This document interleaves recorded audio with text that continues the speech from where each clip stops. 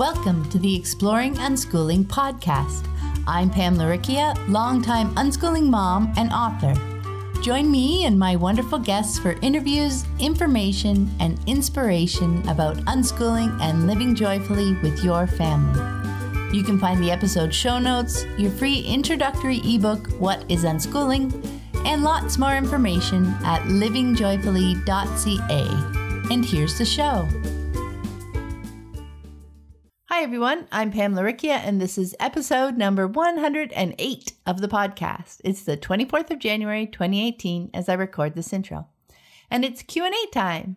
Ohman and Anna Brown join me again to answer your questions about unschooling and parenting. This month, we dig into questions around the challenge of meeting the needs of everyone in the family, the conventional idea that you shouldn't do things for your children that they can do for themselves, the interplay of releasing control over food alongside the real constraints of a food budget, and ways to help our children deal with negative comments. As a personal update, I just want to give you a heads up that registration for the winter expedition of the Childhood Redefined Unschooling Summit closes next Wednesday, the 31st. It's a great option if you'd like more help with the real personal work of bringing unschooling principles into your family's everyday lives. You can find out more about it at childhoodredefined.com. And a huge thank you to everyone who has chosen to support the show on Patreon.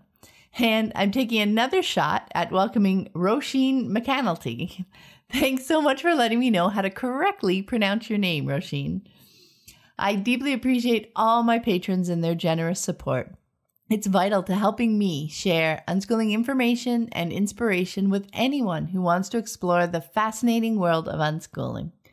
If you'd like to support the show, even for as little as $1 a month, check out the Exploring Unschooling page at patreon.com. That's patreon.com/exploring unschooling. And this week's quote is from Anna. Our culture has an independence agenda, and it starts at birth. I chose deliberately to instead foster connection and community. I think that's such an important idea to consider. I mean, just think about it. Even from birth, our culture is all about the milestones, rolling over, sitting up, eating food, walking, talking. And it's not because we're excited for our children, but because we're excited for us. Finally, we don't need to feed them. Finally, we don't need to carry them everywhere. We push them to be independent, not for their sake, but for ours. But you know what? In a safe and nurturing environment, those things are going to happen anyway, on our children's timetable. Instead, as Anna said, we can foster connection and community with our children. So envision that. In that loving environment of trust and respect, our relationships soar. And it turns out that's where great learning happens, on their timetable. And now let's get to your questions. Welcome to another Q&A episode. I'm Pam Laricchia from livingjoyfully.ca, and I'm happy to be joined again by Ohman and Anna Brown. Hi, guys. Hello. Now, the three of us host the Childhood Redefined Unschooling Summit together, and I've shared my thoughts about it in my podcast intros the last couple of weeks. But since the summit is currently open for registration, and you guys are here, Yay! I thought I'd ask if either of you would like to share any words. I would love to. This is so exciting to be opening it up again because the last expedition that we had was our first online summit, and the feedback and the testimonials that we have been getting have been so heartwarming and completely validating, like every dream and vision that we ever had for the work that we put into this. And what I love about it is that, like, when I'm going over the questions for the Q&A here, I'm always thinking, oh God, we talk about this at the summit and we dig so much deeper. So, I hope that whoever finds value in the three of us and our different voices that we share here in the Q&A, I hope you join us at the summit, because we do all dig deeper with our own unique voices. And so you get all these perspectives on everything. So, Anna. Yeah, I mean, really the same. I'm just so excited that it's open again, and I feel like the fall expedition went, like you said, just kind of a dream. I mean, the people that we've met and the feedback they've shared and the experience of all of it has just been amazing. So I'm super excited and hope that more people will join us this time. Yay! And yeah, right. We get to know you deeper. That's the other thing I want to say. You know what I mean? Yes. This is kind of, we read your questions and everything, but we get to interact with you during the summit. Okay, I'm done. I won't interrupt you again, Pam. Well, it's funny because that's exactly where I was going to go. I was just say, I just enjoyed so much addressing the questions and the conversations that we're having in the Facebook group. It's just so fun to see how people are taking in the stuff that we're sharing through the summit, and to see the kind of questions and connections it makes for them, and then having those conversations. So now I'm good too. And one more thing. Just seeing the beautiful families, like that's been really beautiful. And people are sharing pictures and just, a lot of little kids that I'm not around all the time now. And it's just, oh my goodness, so beautiful. Yes. Okay. So before we get started with our regular questions, I just wanted to quickly address an anonymous question that we received. It wasn't really about unschooling, and they have no plans to move to unschooling, so it wasn't a question that we'd typically dive into here, but they were asking whether they could carry an unschooling attitude while their 7-year-old son went to school. And I just wanted to say that definitely what you've learned through your unschooling research about how learning works and ways to be in relationship with our children, those things are still true even when a child goes to school. You can continue to fully support and respect your child. You don't need to bring the school system's power dynamic home with you. You don't need to value grades just because the teachers are assigning them.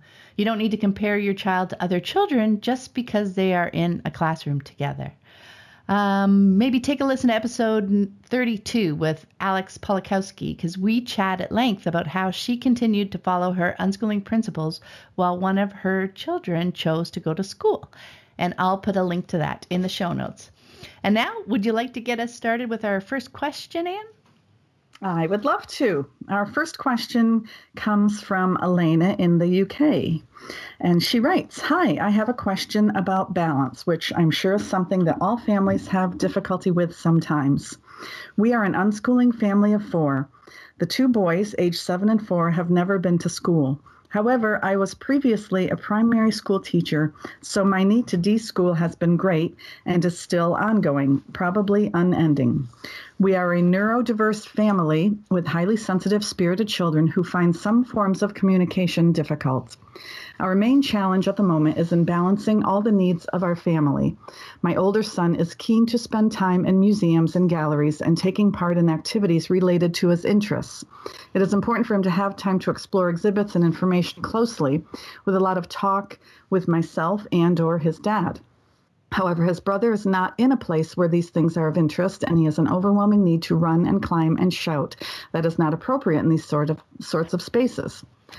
Similarly, my younger son has a need to control what is being done at home. He cannot tolerate his brother watching documentaries on the television or reading books with me. He is unable to verbalize his reasons for this, although I think it could partly be about wanting my attention, and does not seem to understand explanations of why his brother finds these things important. We manage it as best as we can with lots of options for him. We have a garden with lots of equipment, an indoor swing and trampoline, a range of tablets and Lego, which he loves. But often it doesn't seem to matter what he is doing. He still needs to manage what his older brother is doing as well. I try hard to split my time between them or find things that will work for both of them, but this seems to be getting harder to juggle with the need to also feed them and do a little housework. I already outsource as much as I can by hiring a cleaner. I also need to balance my own mental health as I struggle with anxiety. We do not have family near enough to rely on regularly, although my parents do as much as they can to support us, and friends are currently unable to take one or the other of the boys as they find their needs challenging to fit in with their own children. I do worry that by acquiescing to my younger son's need to manage and control how our time is spent, may be setting him up for difficulty in later life. But I am aware that this may well be due to my need to deschool further in this area. Not acquiescing leads to destructive hour-long meltdowns, which is distressing for everyone, and I feel it is not a part of who he is. In general, he is a loving and gentle child. It feels like when he is not able to control the situation, he experiences real fear. At the same time, I am concerned that his older brother is missing out on the things he feels are valuable, and he has told me he often feels I care more about what his brother wants than what he wants. My husband tries hard to help this balance. Relaxing bedtime has really helped because it means we have more time in the evening with two adults around. However, he works long hours, often at weekends as well as all week, and has a long commute, so cannot be around as much as the rest of us need him. I often feel that what our family actually needs is a major review of how we are living in regards to my husband's work and where in the country we live. I'm hoping you can help me with some more ideas for short-term solutions, however, or at least reassurance that it does get easier. I am dreading the shorter, darker, wetter days when we will find it harder to get into nature as things seem to be worse on those days. Okay, going to take a breath here. Hi, Alaina. Thank you so much for your questions and for sharing your family with us. I always love hearing about different unschooling families. I hear that you're doing so much to keep everyone happy, and it does feel challenging at times. And I see that you're providing your children with things that they need and love in their lives, and that feels really good to me. What I want to start out talking about is the thought that family life is something that needs to be balanced. The thing about that is this: the factors that are needed in order to balance anything have to be precise and unchanging. Or if they do change or shift, then compensation has to be made on the other side to make it balance again. That sounds and feels so precarious to me. It's for this reason why I've never used the concept of finding balance in our lives. I remember the first time I examined why that concept didn't feel right to me, and it was because it felt like saying that we were trying to balance life was only placing even more weight and impossible tasks on our shoulders and burden. So I've always kind of rejected the concept of having to balance life, even though most everyone else uses that. I instead deeply connect to the concept of allowing the flow of life. And right there, even as I say that, I can feel such a huge shift from balance, which feels, forced and precarious, to flow, which feels honoring of life and allowing it. And as always happens when I hold on to concepts to ponder them, something so appropriate shows up in front of me to help me explain it, what I mean even better, because I use such Anio concepts in my language. And last night I was browsing Facebook, and my favorite page, Trinity Esoterics, had a photo about flow. Imagine that.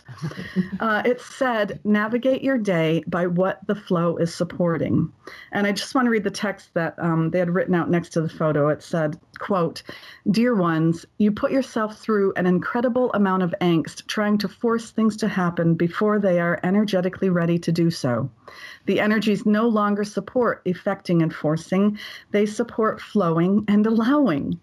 Navigate your days by what the flow is supporting, and you will get there, we promise. And the beauty of taking that approach is you will be far less battered and worn when you do arrive at your desired destination, which means you will be better to embrace it and enjoy it fully. Doesn't that feel much more in line with how your soul wishes to experience things?" End quote. So yeah, I relaxed into the truth of those words. They're very similar to the words I use when I speak or write of flow in our lives. Back when my kids were the age that your boys are now, that's kind of what our days were like. I often described our days as ebb and flow because mostly it was honoring and allowing all that was a part of the flow of our lives. Our activities, our conversations, our home jobs, our play, our joy, our challenges, the times we would be together, come together, and the times we would separate and go our own ways to do our own things. Understanding that life is not meant to be forced or balanced is a huge aspect of letting go of control, and even in making a pivot from the way you view challenges that are in front of you. By seeing any conflict as a part of the flow, you can tap into that swirling goodness that is all around you as a part of the flow of your lives, and understand that the challenges are a part of it, but they are not all of it. And they most certainly aren't anything that is meant to be gathered up and balanced. This simple pivot in our language and our perspective sets the tone and energy for our days, and we can allow the flow to be and float downstream right along with it. Doesn't that feel like such a relief? The flow of our lives allows us to honor everyone in our family and truly see their needs and desires as a part of who they are, instead of feeling like they're throwing things off balance. The flow of life includes the joys and challenges, and yet also holds really infinite possibilities for both in it. Here's an example of what our days looked like when my boys were young, a day when we were at home, that is. Jacob and Sam are so very different. Jacob's energy was very kind and generous and aware and deep, and had a weighty gravitas about it. He would sit and read 100 books with me if he could, and he loved to have conversations. Sam's energy felt light and playful, and he would be playing with the sticks or swords or whatever while Jacob and I were reading, yet he wouldn't be too far away from us because he enjoyed listening to the books also. Jacob often loved to direct Sam's play. Most of the time, Sam enjoyed this game with Jacob, following his direction in make-believe play, because, they kind of understood the differences in not only their personalities, but in their skills and their strengths, and they often complemented each other in this way. Jacob had challenges with his motor skills, so that's why he enjoyed having Sam act out their make-believe play with their Playmobil or other character toys. And Sam was also Jacob's hands while playing video games, and Jacob would stand by and give him directions in that. That was really cool to watch. And during the times when Jacob would be happy doing something by himself, or if he fell asleep for a nap, I would seek Sam out and ask him if he wanted to play a game with me or something, so that we could have some time together without Jacob's direction. And when Sam was happily playing his computer games or video games, I'd seek out Jacob, and we'd have our time together, reading, having our conversations, and doing the things that had value to Jacob. And if the other one ended up joining us, we'd come together again, the three of us, figure out what we wanted to do, or the two of them would start doing something, and I'd go off and do something I needed to do. And this was our flow, basically. The focus was not on separate needs. The focus was kind of on a trust in the coming together and the separating apart, the ebb and the flow. And so the energy was one of feeling united and connected, no matter what. If an issue came up, we'd come together to discuss it and talk about possibilities to solve it so everyone could get what they wanted and needed. And there was a trust in that also. There were no lines drawn, no scales to balance, no measuring one's child's interest against the other. There really was just swirling, flowing life. And probably the most important factor in making sure that the energy of our flow was one of connection and unity was me. I saw it as my job to be the one connecting kind of all of the pieces of who we are and what we needed and what we wanted. And I gathered them up as they were swirling around, and then we followed the flow and talked about it if something wasn't feeling right. Again, it wasn't my job to gather it all up and try to balance them, thinking that I just spent 30 minutes with Jacob, so I need to give Sam 30 minutes. I feel like it was my job to celebrate that flow and stay in an energy that was respectful, joyful, and anticipating of fun and peace. And that was done through conversations.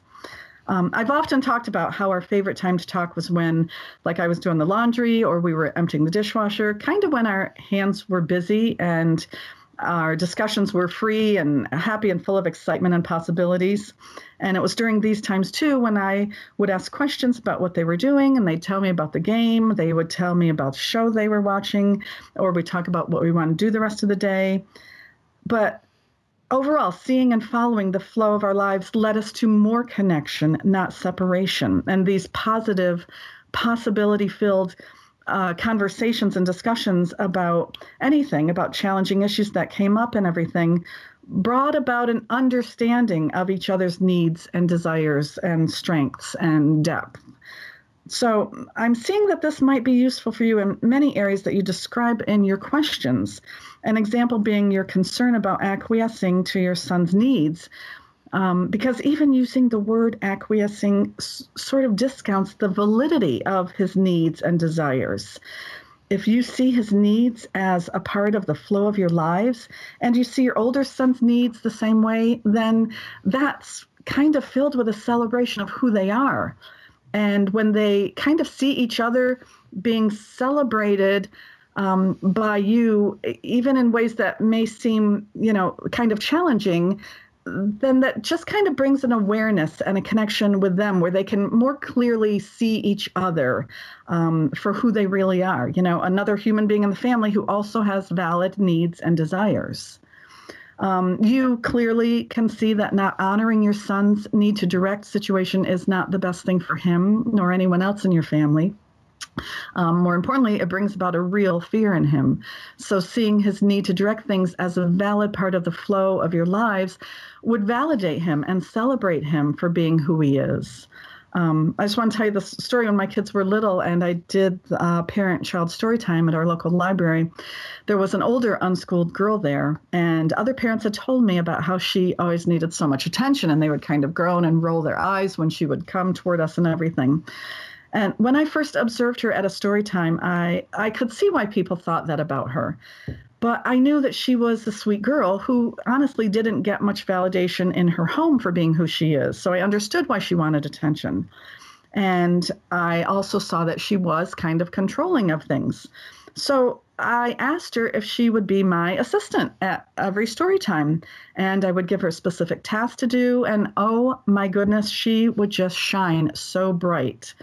I just came across this a while ago. I have a picture that is so dear to me, mostly because this girl is a friend of mine and is now 23 years old. And her mom passed away a few years ago. And in the picture, she's sitting at the computer with a small child on her lap and a young child by her side, and she's showing them how to play a game. And, she is someone who likes to direct and help. And like my Corky, I just noticed my Corky sitting here, she needs a specific job in order to fully be who she is and then shine. So I don't know if you find value in that, but I hope you may apply it to your situation. Lastly, I just want to refer to your language again, because as I said, it sets the tone and energy of your home. And when you say you dread the shorter, darker, wetter days, you find it harder to get into nature and it's worse on those days, that even just having that thought is setting up the energy in your home. To project the negativity into the future brings dread and fear and unease into your current moment here, now. It doesn't allow and honor the flow of your lives because that's in the future sometime. And you have no idea what that day may be like, what those days may be like. So you don't even have to give that a thought right now. You really can just focus on the flow of this glorious day ahead of you and allow it to be, honoring all that is in this day and all that you and your children are. So again, there are some shifts I see you could be doing to allow life to bring you together, honoring the flow. And if you see it as your job to be the one who does the joyful allowing and the joyful connecting, then the children might be able to see each other in a more honoring way also. I really think children can relate to the concept of flow because that's their job as unschoolers, to follow their own flow. And so to talk to them in those terms also, to me, already feels just so connecting. Pam? I just love how you focused on the flow and the flow of life and how it ebbs and flows just so much more rather than trying to look for that balance. So that I love that you picked that piece out. And hi, Alaina. Thank you so much for your question. And definitely, sometimes there are seasons when things are more challenging, feel more challenging. And for me, when I couldn't yet see a way through something, I would dig deeper into curiosity mode. So I'd be watching the goings on a little bit more keenly, paying attention for opportunities to engage with my kids in those kinds of conversations, and was mentioning, side by side kind of opportunities where we're doing something, we're having a fun chat, and it can flow into the conversation. So I just had some ideas about those. You could chat pretty regularly with your elder son about his younger brother, brainstorming ideas around ways for him to pursue his interests at home if he's finding it frustrating. You talked a lot about the way you're seeing these things, but it is important to see how they're seeing it too, because that's what you're trying to help them with. You could ask for his ideas and how he thinks you might accomplish them, because you want to show him through your words and actions that you guys are a team working on helping him figure out ways to accomplish the things that he wants to do. So, for example, you could brainstorm some ways he can watch documentaries without his brother interrupting him. Like, can the TV be in a room that has a door on it? We were always rearranging things in the house. That was one of the fun things. As our interests and needs changed, things shifted around all the time. Maybe you can read books together at night when his brother's asleep or when dad's home to play with him.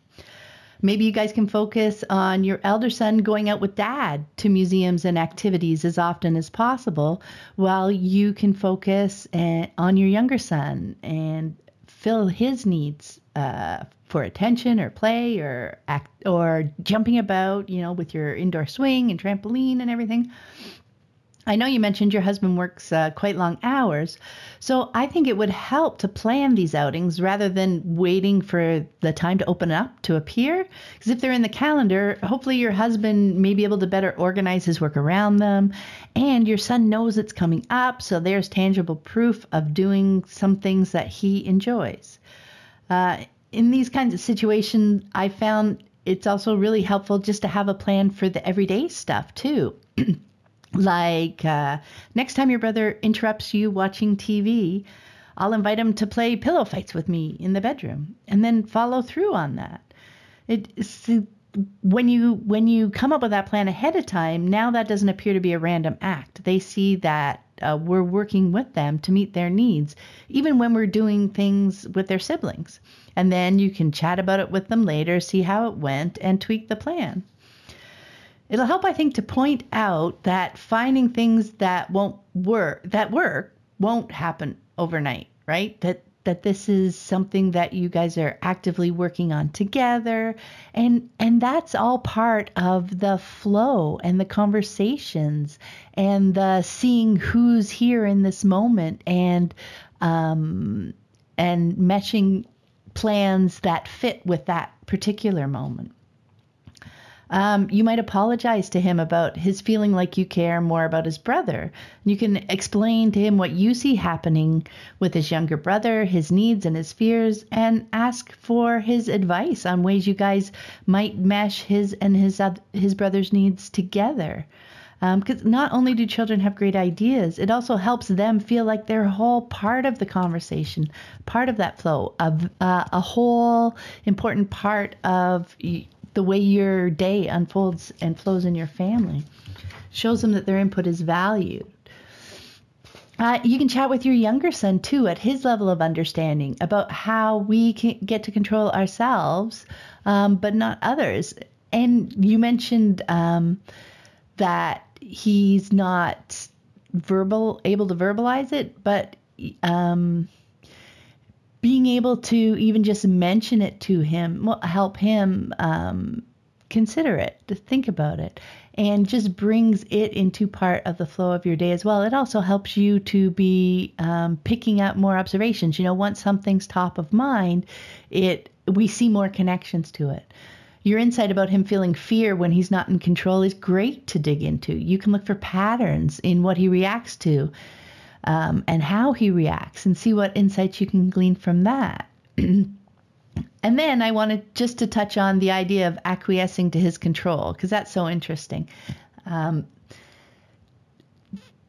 It's another perspective or word that I've never used, but I can see what you mean. Instead, we always frame things as a choice, right? So thinking back in similar circumstances, this only happened when the other child was okay with it, right? Like I said, a choice. Say they decided that what they saw their sibling wanted was more important to their sibling than what they wanted was to them.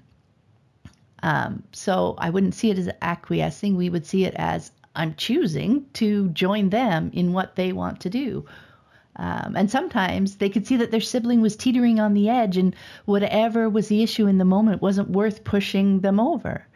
And sometimes they really wanted to do their thing on their own. And at those times, I would take on their siblings' reactions, even if it was, as you described, an hour-long meltdown, and work with them through it. That was an opportunity for us to be together and learn tools and for them to see my support and to build our trust. There was so much that was happening in that experience as well. So none of the kids were expected to acquiesce to a sibling to make my life easier. They weren't responsible for each other. I was responsible for both of them individually. I think that kept a lot of the potential baggage out of their sibling relationships. And as I got older, they became just so supportive of each other, and they still are. But it was still always everybody's choice. It wasn't one person emotionally controlling other people's choices. Anna? Excuse me. Yeah, so, I mean, so much echoing what the two of you have said, but I guess I just want to say, too, that what I learned having two small kids close in age is that things change all the time. So I tried to remember that and sometimes offered as part of the discussion, which Pam kind of mentioned. So in your situation, you could talk to your older son saying, right now, your brother really wants to do X, and developmentally, he's having a hard time waiting or understanding what we're doing here, and asking for suggestions from both. State what you see. You want to do X, he wants to do Y. How can we solve this? And you can start throwing out silly suggestions to lighten the mood and get the brainstorming started. I found that my girls were so much more creative than I was at problem solving. And when they were involved in solutions, they had this buy-in and excitement about it. And the process of creative problem solving is such a helpful skill, and it takes practice to develop. So oftentimes I think that parents and moms in particular feel like they have to solve everything alone, and that becomes a very huge weight that you're carrying around. And as you get better solving things together, things get a lot easier. And, they're both going to be developing and growing along the way. So trusting that this part that's rubbing a little bit will pass and change and develop, and work on your language and energy, like Anne talked about, and enjoying where you are right now. That's going to go such a long way. And I did just want to say, definitely, there's just no need to project way out into the future about fears about your son later in life. He is young and he has a lot of growing and changing to do, and he's figuring out who he is and how he wants to be in the world. And that's just part of the process. I think it comes up a lot where we, reiterate having conversations again, because I think a lot of times we're in our heads, thinking all this we have to do and solve it and fix it, and we're having this problem. And really, once you start that open communication in a family, things just develop so differently, and you have that flow, and it feels very different than what you're describing. So I think that is just something I wanted to reiterate. And I also just said I wanted to love your thinking about looking at that bigger picture of changes that you can make as a family to be together more. We did that along the way and are so, so grateful for the time that we've had together, especially now as we're, our children are older and one leaving the nest and all that kind of stuff. So it is really cool to make that a priority and figuring out ways to make that work when you're seeing there's a little bit of a rub there with the time. So good luck with all of that too. And Pam, back to you for the next question. Okay, question number 2 is from Amy in Oregon. She writes, I am becoming acquainted with radical unschooling philosophy. I have often read that you should not do something for your child if they can do it themselves. Also, that kids benefit from doing regular chores, responsibilities. Based on the principles of radical unschooling, what do you think a parent should do if a child does not want to do something they are able to do for themselves? As an example, putting their clothes on. I have a 2 and 4-year-old. Same thing for doing chores. What if a child does not want to do a chore or to help with household tasks? Thanks in advance. I love your podcast. Well, thank you very much, Amy. I'm glad you're enjoying the podcast. As for your question, those kinds of, if they can do it, they should do it themselves. Those kinds of comments are wrapped up in generic, conventional expectations and rules. Now, what we can do instead is look to our children as individuals with real needs, wants, abilities, and motivations, and realize that each moment is unique and worth considering. So, for example, they aren't wanting your help getting dressed to frustrate you. There's a real and valid reason behind it. You just don't know what it is yet. And by helping them, you are building their trust in you that you will be there to help them whenever they want it. Even when they are young, especially when they're young. There's a great quote from Pam Sarushian. As we get older and our kids grow up, we eventually come to realize that all the big things in our lives are really the direct result of how we've handled all the little things. Mm-hmm. I love that. And it's so true. Now is when we're building the foundation of our relationship with our children. Now is when we're building their trust in us. Will we be there for them when they ask for help? It's not really about getting dressed. It's about your relationship. If they learn through experience that you won't help them do things when they ask because you have judged them capable of doing them on their own, that's the relationship pattern that they will learn. Now, it might help to think of this in terms of your relationship with your partner or spouse. When you ask for help with something, how would it feel if they answered you, "You can do that yourself, so I'm not going to help you"? Your request for help wasn't about your ability to do the thing. It was motivated by something else, some other need in your life. And it's the same with your children. Now, I think I'm pretty safe in promising that you won't be dressing them when they're 16. They don't need to be forced to practice. We don't need to push them to be independent. They really, really will get there all on their own timetable. In the meantime, we can focus on the relationship, on building the connections and trust between us. And you know what? Exactly the same with chores.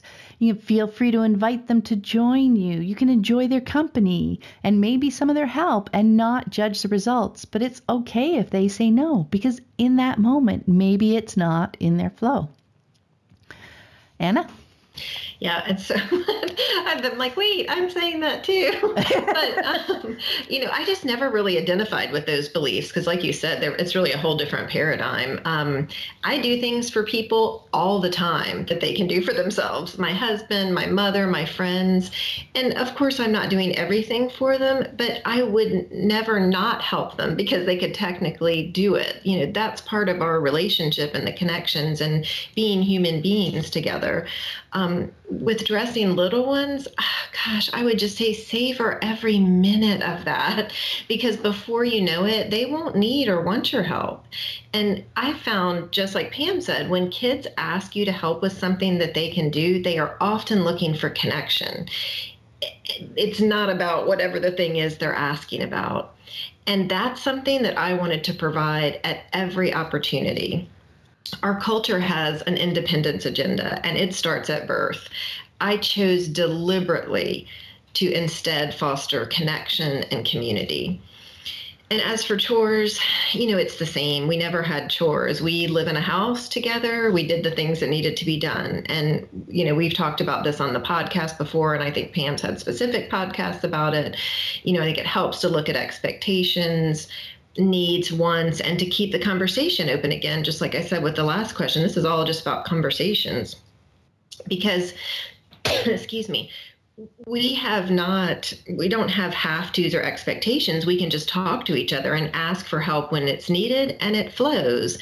And I think that trust really develops when you do that, because when I'm asking for help, just like Pam said, it's not because I can't do it myself. It's because I'm tired or something else is going on or I need help here to get this other thing done. And so when we have those conversations and we're open about our needs and what's happening, that trust develops and people help. We just really have never had an issue when it comes to this. And that doesn't mean that there's things I haven't had to change my expectations about, but that's not just related to kids. That can be related to my husband or someone else, And so then I have to look inside of me and what are my needs related to this. And so, again, there's some other podcasts where we talked a little bit more in depth about that, but those are the few things I wanted to share. Anne? Yes, and I knew Anna and Pam would cover all of that also. It's like in question 1, that's why I went in a different direction. I knew they would be practical. Yeah.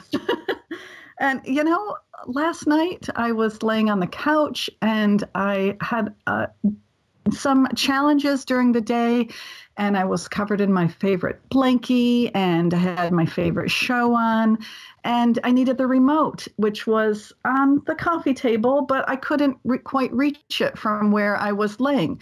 Sure, I could have sat up and leaned 6 inches to get it. But I said to my husband, honey, can you hand me the remote? And you know what he did? He gave it to me. He handed it to me without shaming me, without telling me, what, are you crazy? And oh my goodness, that just added to all of the feelings of love and coziness that I was giving to myself as a gift after having some challenges in that day. And that's it right there. And not only that for our children, but it is one of the greatest gifts of my life to help my children when they ask for help. And to recognize that. I've recognized that more and more as they get older and need different kinds of help. You know what I mean? I never, ever once told them in all of their lives that they can do it themselves. I let them know, yes, it is an honor for me to help you. And getting dressed, oh my goodness, that's the time to give them love, to kiss their head. Mm-hmm. I remember the little baby bellies and wanting, getting a chance to touch that toddler baby belly or whatever. When children are treated with love and kindness, they become love and kindness. My children know they're the first ones to help others when they need it. They're there for each other. They're 27 and 23 now, and they're asking their father and I if we need help moving snow. They're writing to us after a storm. Can we come help move snow or bring in wood for you? And again, that doesn't matter. That's not why we did it when they were young, so that they would help us when we were old. It just is who they are and who they have become, because Sam even told me recently he gets such joy from being available to help us. And wow, what a gift that is. We are still helping them all that we can. Our kids have told us that we are the most generous parents in the world, and that comes from a place of deep love and respect, and the feeling that they are still being cared for as adults, that they are not alone and have to go out into the world by themselves. That is a scary thing for kids to think about. And yet when they're brought up with this foundation of my parents are here to help me with no matter what I ask, that is the most wonderful feeling in the world. And to me, it's a deeply spiritual one, because when I connect to, my inner being, my source, I connect to that very feeling that I am incredibly loved and that I am always taken care of. For me to deliberately choose to be in the mindset that helping my children was a gift to me was just incredible. It allowed me to receive the gift, to be open to receiving the gift of helping my children. And today it carries through, as Anna was saying, I help so many people. My family's in my library. My mother, who has dementia, I help her with anything and everything. And I am honored when I am at my mother's feet, putting her sneakers on and tying her shoes. Seriously. Mm-hmm. I've always felt that the giver is as blessed as the receiver. And not even with all these other reasons, but that is the only reason that I need for why I see helping my children or anybody else as a gift to myself. It's simply the way I choose to look at and live in this world. Yeah. I love that. And, when you were talking, that reminded me, I remember a few times when, say, my kids when they were older, like in their teens and stuff, and other children were here visiting. And, I was very happily choosing to, maybe pull together a snack so that they could, get really comfy and watch their movie or whatever. And just do whatever, like even lately, making a lunch for Michael before he goes to work, right? But I don't feel it as a responsibility. I feel it as a gift, as something I want to do for him because I have the opportunity, because I'm here. And I know he appreciates it. It's never flipped into an expectation. He never expects me to do it. Like the few times when something's come up and I haven't been able to, he's whipped together his lunch and off he goes. It's never, Mom, you haven't made my lunch yet or something, right? Right. But I remember the comments from people, and maybe this is, she's coming at the question from the conventional expectations, and the children will be like, no, we can do that, and they would be shocked when I say, oh no, I'm happy to do it, I'm choosing to do it. They would like look at me like I had two heads, because it was just something that was very different for them. They had been told if they could do it, they should do it for themselves, right? But it's just a whole different environment, a whole different nature to the relationships, I guess, is what I'm saying. But you just have to say, well, I'm choosing this different kind of relationship. I'm not going to feel judged by their comments, and sometimes with the parents, their comments would be like they were trying to judge me, but it's like, no, that's fine. That's your way. This is my way. We're all good. Thanks. Right. And for me, it's just all about the relationship. And like this morning, our recording got pushed back just a little bit. And I was so glad because my daughter, who's 18 years old, was heading off to work, and she can get her own food and go, and she drives herself to work, and she does completely without me. But I actually just really love that time where we talk in the morning, and I'll prep her food and we're chit-chatting, and it's not a have to or a need to or she's expecting it, but it is a gift and it's a special time to me. So I think it's, again, that's what I want to foster in our family. Right. And I, taking it a little deeper also, it's in the asking. This is a conversation that we always talk about conversations. This is the start of a conversation, the child asking for help. And it's not that we have to say yes all the time if we're doing something, but the buildup of honesty and trust through these conversations allows us to be honest and say, oh, yeah, I would love to help you. Can I finish this first, or do you need me right away, or stuff like that? Right. You know what I mean? It expands. It's not just, yes, I'm going to drop everything. It's the honesty and the trust. And like yesterday, we had an ice storm Saturday, and I was up late texting with Sam Saturday night, and he was talking to me about some things in his life, and I asked him if he wanted to come and be with his dad and I on Sunday, and because he was talking about how he felt like he would love to connect with us. And so I wrote to him Sunday morning, and I said, Dad needs to, do ice removal and bring in wood if you want to come and help and make some grocery money and stuff. And he said, does he need help? Because I have got, stuff in the oven, and I'm kind of low on gas, and I need to save it for just going to get groceries today and all this other stuff. You know what I mean? And so that's the conversation also. It's not we're not just talking about, again, saying yes to everything. The conversation is truthful and honest and so respectful, and with a foundation of love and kindness. And that's what we're talking about. And it's back to the flow, right? Exactly. Yes. Yeah. That's it. The flow of Sam's life for the day wasn't in the direction of doing this. And you know what I mean? It's honoring all of that, the flow of life. It's beautiful. Yes. We should probably go to the next question. Yeah, so I'm going to go ahead to question 3 from Dell.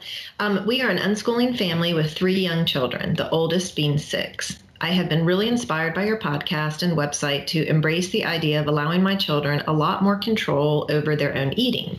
Everything I have read and heard around this now makes perfect sense, but I feel like I need to get my head around what it's going to look like for us a little bit more before I take the leap in that direction. The part that I find the most overwhelming and confusing at the moment is how this is going to work within the restraints of our relatively strict food budget. We eat a fairly good whole food diet, but a lot of ingredients have to be rationed in order for them to last the time that we need them to. In our own experiences with giving our children, quote, food freedom and control of their own eating, how did the practical aspects of budget play out for you? I understand that this is more of a consideration while my children are young than it will be when they are older and have a wider understanding of money, cost, availability, etc. But for now, I'm not quite sure the best way to approach this. For example, there are certain foods that the children would love to snack on, such as dried fruit and cheese, but if they constantly eat it on its own, then our available amount for the month will very quickly be used up. Whereas if I mostly use it as an ingredient to make other things, then this gives us much more food for the month. Once these ingredients are all used up, then not only will we not have them to eat on their own, but I will also have very little to work with to make them anything else for us. I have tried explaining the need to make things last, but I can tell that they are not at a stage where this means much to them, especially when they are wanting the thing they want. I don't want to constantly be saying no to them, but I'm pretty sure that these things are going to be asked for a lot. I love listening to your opinions and want to thank you in advance for your wonderful insight. So, okay, thanks for that question. And as I'm rereading it, I noticed a couple things that I didn't notice the first time. But so I may come back to that in just a second. But, I think you're right that it will get easier as they get older. In the meantime, maybe there are some ways to be a bit more concrete about them. So when you get home from the store, dividing those types of foods up into available for snacking and used for cooking. And the snacking items can be in a special drawer or a spot in the fridge, and they'll see in one spot what they have for that shopping period. Sometimes they may want to buzz through it all in one day. Other times they may decide to make it last. I think it's just probably too much to ask for them to conceptualize what would be needed for cooking over a long period of time as well. So taking that out of the equation might help. Look at the budget and what types of things everyone's enjoying, involving them in the planning out of meals and snacks so that they feel included and have buy-in. They may even like to see it written down and have a list about it. We never did that, but just throwing out some ideas. We have never had budget constraints exactly like you're describing, but we definitely had things, especially snacks and treats, that ran out before the next shopping trip was coming up. And we just kept an open dialogue and learned together how to make things last. And, then we got creative when things were gone and we still wanted a certain type of snack. I definitely found it was cheaper to make snacks than to buy organic or natural snacks. So that helped us stretch our food budget. Even though it would add a little bit more work for me, it was well worth it. And the girls would at different times enjoy participating in the cooking process, sometimes making things with me, sometimes just keeping me company. So that became another, relationship and connecting opportunity. And I think with anything, it's all about communication and not getting stuck in the thinking that there's one right way or one desired outcome. Be open and see what kind of ideas you all come up with for getting what you need within the framework of your budget, including looking at other areas of the budget. We found sometimes we like to let go of other expenditures to fund something that we were more interested in at the moment, and then we'd switch that up. So again, I think it's about being open and talking. And so what I picked up on when I read the question this time was that you're not there, you're not doing it. And so I think that's really important, because when we're constructing scenarios in our head about how it's going to play out, that's not what's really happening. And what I found is that kids are very capable of having conversations and figuring things out and working together. And so in your mind, you may be thinking, oh, they can't handle this, they're not going to do it. But I think in practice, you'll see that they can. And I think especially as they learn to trust and open up around food, because what we've talked about this before too, but what I saw over and over again were the children that were controlled around food were the ones that had the inability to have any kind of self-control around food. So they would come to my house where I would have different things available, and they would just be shoveling in at the bowl and not playing or doing anything because they'd never been able to have this sweet or this thing or whatever it is. Whereas, my girls who had options to have other things would just, if they wanted a sweet, they'd eat a sweet. If they wanted something salty, they'd get something salty. Like, we talked much more about like what your body's looking for, because that whenever we have someone externally controlling us, we tend to be drawn to wanting to do that thing and to, make that our own. So anyway, so I would just say, dive in, trust, have the conversations, and know that I think it's going to be a lot easier than you think it's going to be. Okay. I started picking up our candy and putting it away when we had those candy works over, because they would eat all of our candy, and you could tell. I mean, I had to become what their parents do, because I didn't want their, all of our stuff gone. So it's funny. But I'd like to focus, as usual, and again, on the language and energy that you may be attaching to this, just so you can be aware of this. I grew up in a home where the focus was on lack, and that did not feel good or safe to me at all. And my parents never seemed to have the money for the things that were valuable to us kids, and yet seemed to have money for things that had value to them, like a bottle of wine. You know what I mean? So I just want to, as Anna was saying, make sure that that's not what you're seeing, and without even thinking about it, maybe you're saying these need to be for cooking or whatever, and maybe validate the fact that they see stuff that they want, that you want to cook with. There's just a lot of reassessment that could be going on here about that, because like Anna was saying, if life is just a constant no for them around food, much like the child who has his sugary foods restricted and gorgeous on candy, the child that lives with a lack mentality may think that when they do get some money on their own and everything, they need to create an overabundance of these things in their lives that they were told no to all the time. So for me, it's just important to have a yes energy. Yes, you can have whatever you want when you want it, but yes, I see that sounds good to you to have right now. Let's see if we can get more next time when we go. Remember that it's something that you love, and let's look at the grocery list again, and see how we can work this out. You know what I mean? So that's just what I like to focus on, because again, we're the creators of the energy in our home, and that's why our language and energy is important. Pam? Yeah, definitely the same kind of ideas, that inviting them in to help with maybe menu planning, mentioning the meals and the snacks and the things that contain their favorite ingredients, just chatting about the stuff that they love, and involving them in the process just gives that abundance and yes kind of focus. You can invite them, as Anna mentioned, into conversations even around the family budget. Well, and Anne had the wine story too. It's like just getting a feel for what it is that everybody wants to have, and the things that they're interested in are just as important as the things that we're interested in. And you can play around with those ideas. It's not that you're being directed by them. It's that we're all having conversations together and enjoying that. It's just shaking things up and involving them as much as they're interested in being involved in those conversations. I loved Anna's idea about, when there's things that everybody wants and there's a certain amount, being able to say, oh, look, here's your share, and this is what we've got until the next time we go shopping. And if it runs out fast, you can have more conversations about, if we can increase that, what can we buy less of?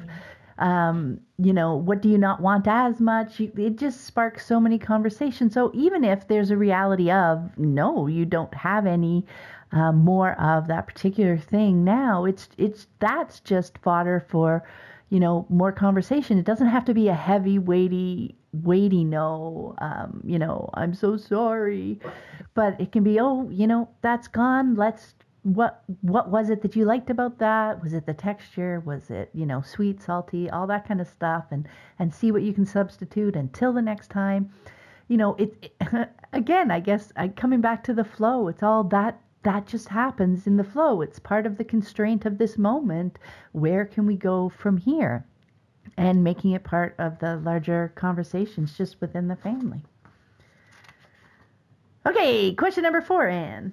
Question number 4 is from Cher in New York. Hi, Cher. I'm in New York.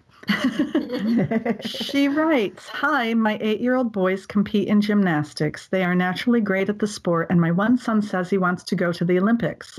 All the kids on the team are in school, and they are constantly calling my boys stupid and asking them to answer questions like, 'What's 11 times 11? I learned that in pre-K. I'm smarter than you.' They are all older, too, ages 9 to 14, and I think they are jealous. I'm starting to take it personally. I guess I still have deschooling to do. I don't want to say anything to the parents or coach because I'm only hearing my boys' version of the story. What should I have my boys say?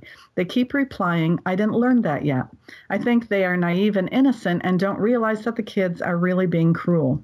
I have my tribe of friends who unschool with us, and we get the kids together all the time or online gaming. But the boys love the sport too much to have them quit." Okay, I hear you. And I know, that does feel really difficult when that comes up. When my kids face circumstances like these, again, I'm going to talk about language. I never thought them to be innocent and naive. Because, oh my goodness, they are... It's just such a huge disservice to them, as they are such well-informed unschoolers who probably know more about the real world than most school kids do. So, I want, if you remove that, and the fact that they have been brought up in a respectful and trust-centered home is the reason why they simply have no reason to not trust someone, to not think that someone has the best intentions in asking them questions. So now their worlds expand again, and they see that some people, not just kids, for whatever reason, choose to act like bullies. One thing to be aware of also is the fact that your kids don't have the same experience bank as you do, and they're not seeing it through the same lens as you are. As you said, you take it personally, and maybe that's part of your deschooling, and that's great that you see that, because that's a slippery slope to be on when your children have challenges or for anything in your lives. A great asset to any situation in our lives is to remember to not take what is happening in our children's lives personally. So anyway, it might be good to ask them what they think about it, how they feel about it, if you haven't already. Because when I see bullying happening, whether it's in real life or in television or movies, what frustrates me the most is that often the energy of the person being bullied changes, and they become exactly what the bully has projected them to be, the victim. And then again, that's not always the case. I also witnessed children standing up for themselves, not allowing anyone, not even their parents, to coerce them outside of what feels true and right to their own spirit. There are many people who don't allow anyone else to make them feel less than the magnificent being than they are. I love it when I see that. And so maybe if your children are asking for help in this, talk to them about this difference in response energy. You know what I mean? The difference between being a victim, because they're not victims. They are, in fact, the creators of their own lives more than anybody else, because they're unschooled. So if you have a conversation about their lives and their learning and through their joy and everything, that will help them maintain that the non-victim energy. And I think their best defense is to truly own this incredible kind of secret of unschooling that most kids don't have access to, not even a little bit. So again, perhaps remind them about and instill some of that magical joy in their lives as they go off without you to do something that they're passionate about, which is what unschoolers do, their gymnastics. It might give them strength as they leave you, strength and confidence in the, magnificent beings that they are, and strength and confidence in this life that you live together. And if they are asking you specifically how to handle it or what to say, I might tell them, first of all, they have no obligation to answer them if they don't want to. Or if they do want an answer, they could simply say what is true of their lives. Like, if it was something I was interested in learning or needed to know for a reason, I could look it up or figure it out or ask someone who knows. You could say, you just told me the answer, so thank you. You are smarter. Whatever feels good to them. It's not the specifics of the answer. It's the energy, I just wish for them to maintain while it's happening. And, just holding on to the secret of their joy-filled lives that unschooling is, and not to believe anything the kids say about how smart or not smart they are. Pam? Hi, Cher. And I'll reemphasize, I think the first thing to do is to ask your boys how they feel about it. Maybe you have and you didn't mention it. That's fine. But yeah, that's the difference, especially when we're starting to take something personally. As soon as I feel that, it's like, oh, I'm feeling something, taking it personally about some situation that I'm not personally involved in. So that's always my clue that it's time to go figure out how the people involved are seeing it. So as far as your boys are concerned, is it an issue for them? Are they happy to just keep replying, I didn't learn that yet, That's fine. Are they wondering why the kids keep asking them things? These are the fodder for conversations. Maybe they are there just for the sport and they're not looking to develop any relationships with the other kids. Because as you mentioned, they have their great unschooling friends. And I bet they can already see the difference in the attitudes and the kids. And, maybe they're just not looking to engage with these gymnastics kids. If they're happy with the way things are, it is probably something for you to work through. Now, I remember in those moments when I discovered that it's mostly my work to do, I often actually look to my kids. Can I embrace their perspective on this situation? They're letting it roll off their backs. Do I have some baggage from my childhood that's getting in my way? If they mention that it does bother them, you can, as I mentioned, brainstorm some fun responses that will feel good to them. Maybe like asking a hard question back that they have memorized the answer to. I've heard some people that has worked for them.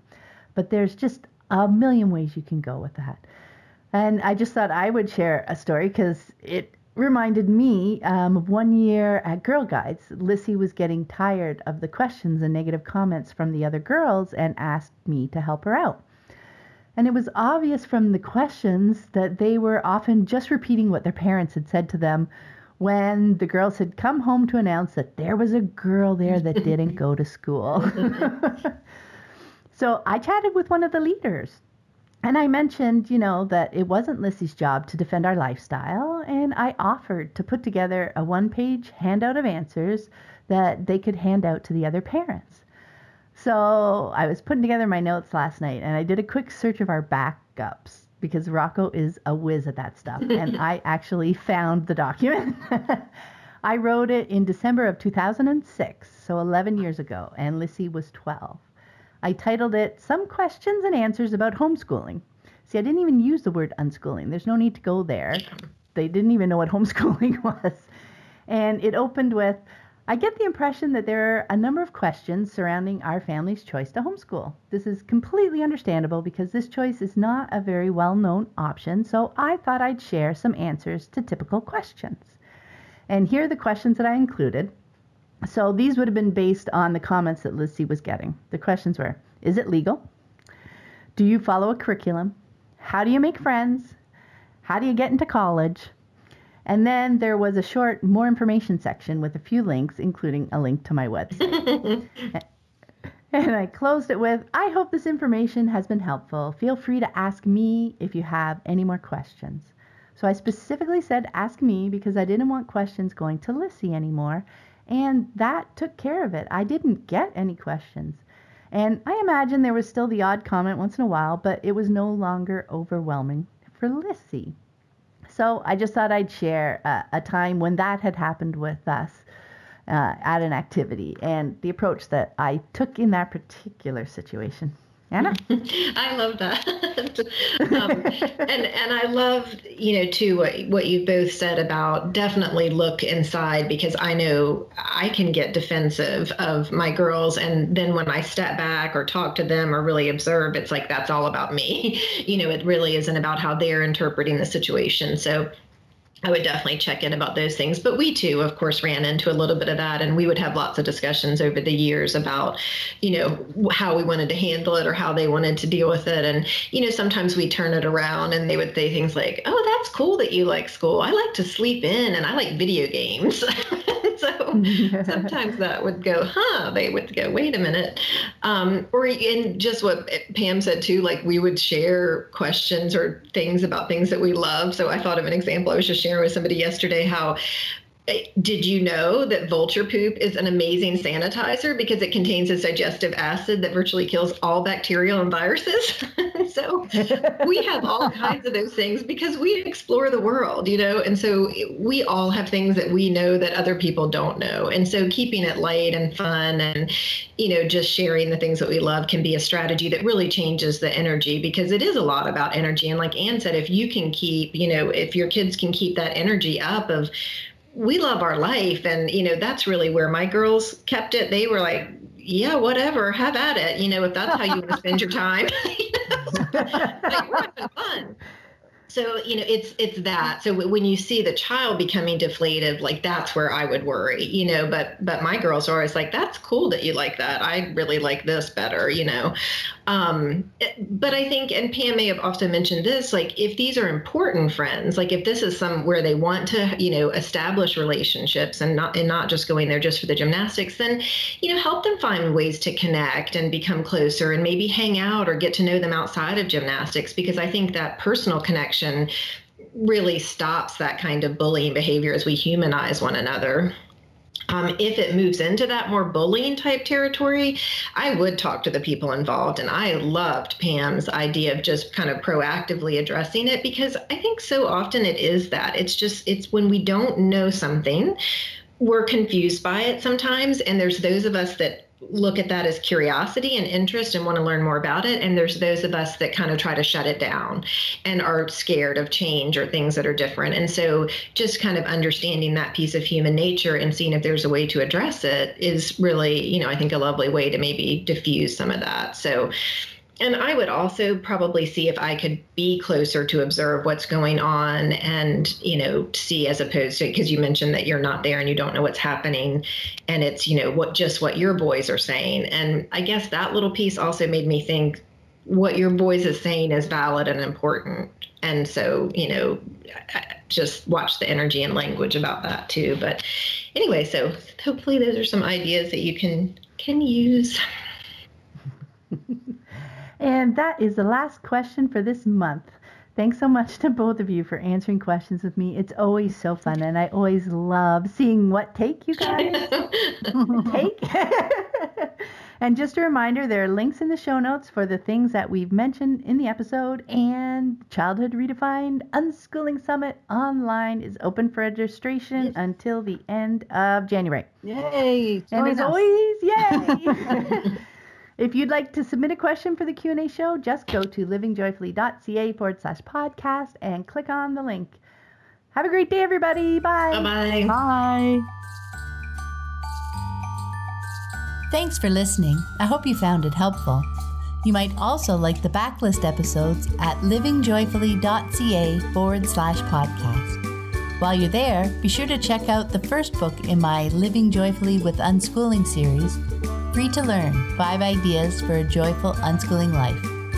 In it, I share the 5 paradigm-changing ideas that most help me better understand unschooling. Reviewers have said, a quick read, but packed with ideas that challenge the dominant paradigm of our failing approach to learning, this little gem makes an excellent argument for unschooling. And I was rather doubtful about this book, as I had never heard of the author, but after reading it, I wish that I had read it years ago. I hope you find it helpful too. Free to Learn has also been translated into French and Spanish. Until next time, have fun living and learning with your family.